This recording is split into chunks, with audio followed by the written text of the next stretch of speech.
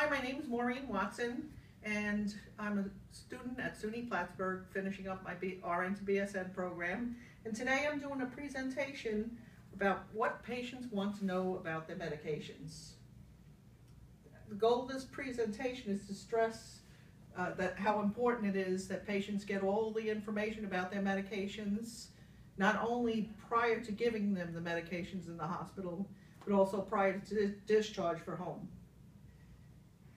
Okay, objectives. By the end of this presentation, all you participants will at least be able to identify 3 pieces of important pieces of information to be given to the patient prior to you giving them the medicines or going home. Second objective will be to discuss why it's so important that the patients understand what medicines they're taking, how it works, by what route, interactions, and things like that. So side effects, a biggie. And then third objective is to learn at least one new piece of information today. Okay, so the background is we had a project to do, looked at HCAP scores, patient satisfaction records for Saratoga Hospital, and your scores were very good. The lowest score on the HCAPs was a 49 out of 100, and that was on noise.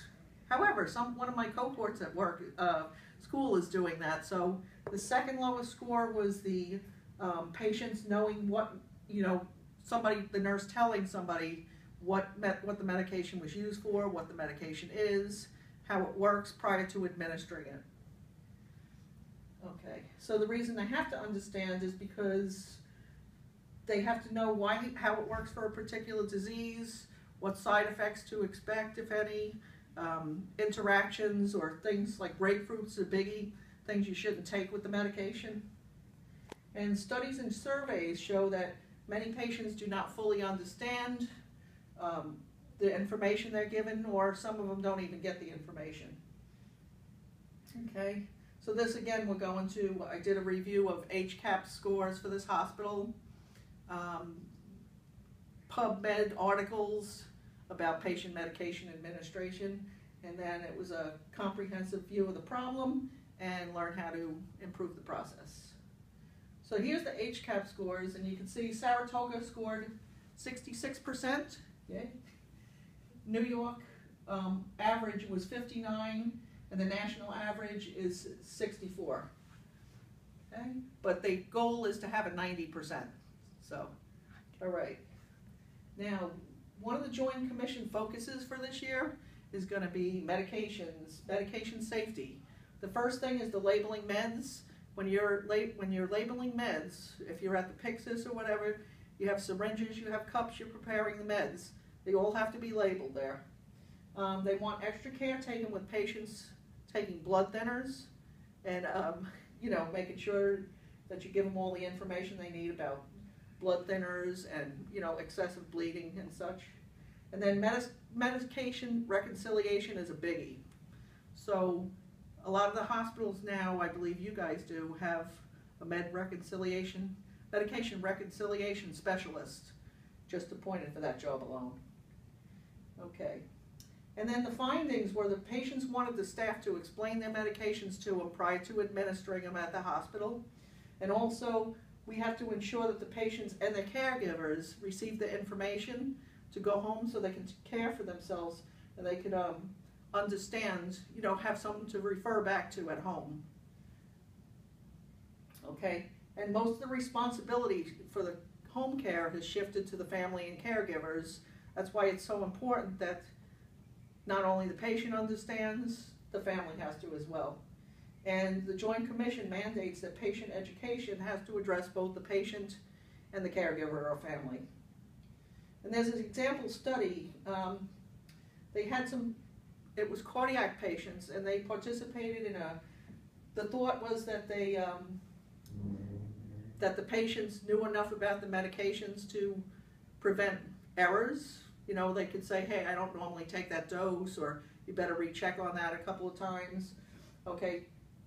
Prior to coming into the hospital, the patients knew all about their medications, but leaving the hospital, After the changes, most of the patients had no idea what they were taking, what the changes were. So it's really important. And they said there was very little evidence that the nurses used opportunities to educate the patient at all, like during med administration. For example, going in and saying, this is a new medicine and this is what it's used for. This is why the doctor prescribed it for you, or asking if the doctor explained everything to them. So now they went in knowing everything about their meds, had their lists and everything, and went out knowing nothing about their changes. So that was a biggie. And then understanding what is the drug used for. That's one of the things the patients want to know. And the reason it's important is because it improves their knowledge about the drug and the condition it was prescribed for, and it promotes compliance.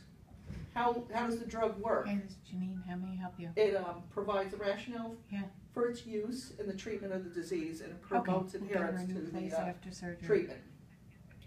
How should the drug be taken? The optimal dose and timing of ingestion is determined by scientific methods. Drugs provide their greatest benefits when taken as prescribed. If you deviate from the prescribed dose, it often leads to failure of the therapy or side effects. What to do if you miss a dose, that's really important. Should they double up or should they not take it at all? They need to know that, because it can be really dangerous if they just start doubling up on their meds and find out they weren't supposed to do it. And then knowing which is the correct remedy can prevent from the therapy from failing or from side effects. And then what are the drug's side effects?